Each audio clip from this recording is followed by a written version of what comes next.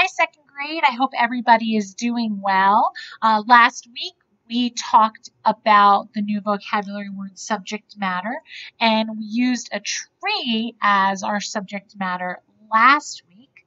This week, we're going to use something from a tree, which is a leaf, as our subject matter. And our new vocabulary words for this week are line and shape. We're going to talk about how we can use those two things to make spectacular works of art. We're going to look first at this artist. Her name is Georgia O'Keeffe, and she's probably most famous for paintings like these of her flowers. And I am a big fan of them, but I'm also a huge fan of her paintings of leaves because fall and autumn is really my favorite time of year. I think it's my favorite because the weather gets a little bit nicer outside, but really the trees put on a magical show every year, and it's about to happen right outside your window, where all those beautiful green leaves change to spectacular colors, reds and oranges and yellows and browns, and they just put on such a beautiful show. So if we take a look at some of these paintings that Georgia O'Keeffe has made, we can see how she really notices the beautiful colors in those leaves in her paintings, but she also has done a really great job of using lines. And if we take a really close look at the outside edge on these paintings, we can see how she's really paying close attention to what the outside edge of that leaf looked like when she had it right in front of her. So today, we're going to focus on a leaf as our subject matter. You could use any of these different kinds of leaves if you want. You could even go outside and get yourself a leaf from, that you found just kind of sitting on the ground, or maybe you pull a leaf off of a tree and draw it. So you could draw from observation, or you can use the photograph of a maple leaf that I'm going to use today. We're going to need a sketchbook and your pencil today. So if you could go ahead and get those things and meet me back here. Okay guys, so I'm going to use this photograph of a maple leaf. Like I said before, you can use that photograph with me, or you can get your own leaf from outside. I'm actually going to start off with the stem of the leaf, and I'm just going to come down, and it kind of, if you notice, it kind of goes out a little bit, and then it comes back up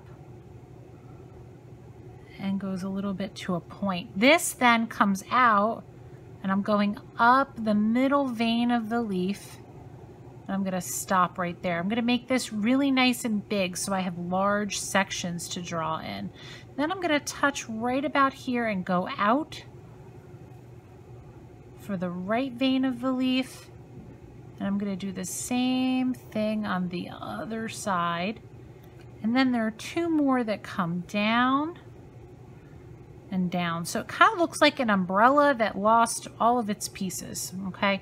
From here, I'm just going to start to go right about here, and I'm going to come out. I notice it has a little bump. And then it goes back in and back up again. And I kind of like to pretend that my eye is like a little ant that is crawling all around the outside edge of the leaf. And my eyes are really focused right now on that photo. I'm trying to get it as close as I can.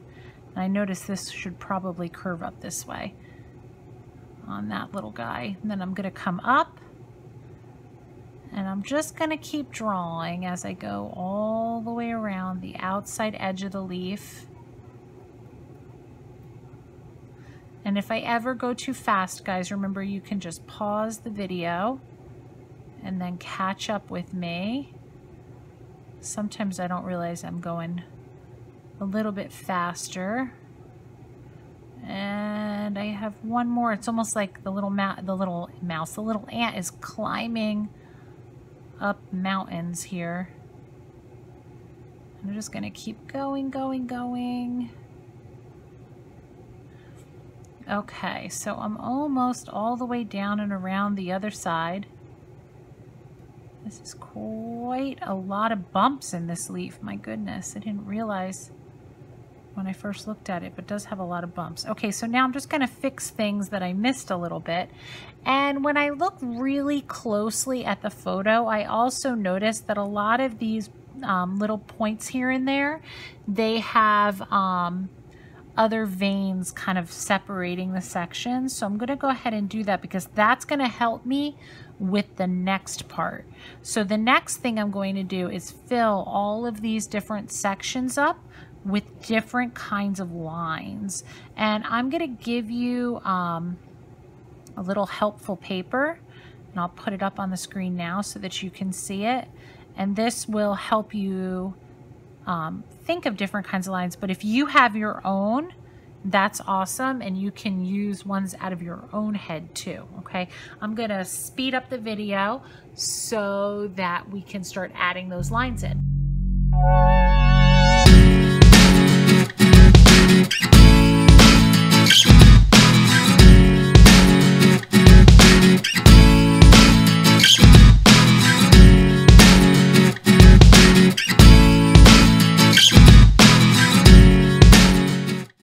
Okay, second grade, so here is my finished leaf drawing. You may have noticed that today I was drawing with a marker. That was just so that you could see a little bit better on the video. If you have a marker though and you want to draw with one, you can. Otherwise, you can just use your pencil. I filled in all my different spaces with different types of lines and shapes. Some of them I saw on the worksheet that I had up, and others I just made up as I was going along. You also have the option, if you would like to add color to this. You can see this is one that I added yellows and reds and greens to in the background. So if you want to add color, you can definitely do that with your crayons. And by the way, I pressed very lightly with my crayons so I could still see my lines. Or you can just leave it with pencil or the marker. It is up to you because you are the artist. I look forward to seeing your work. Please submit your drawings on Google Classroom, and I will see you all next week. Have a great day.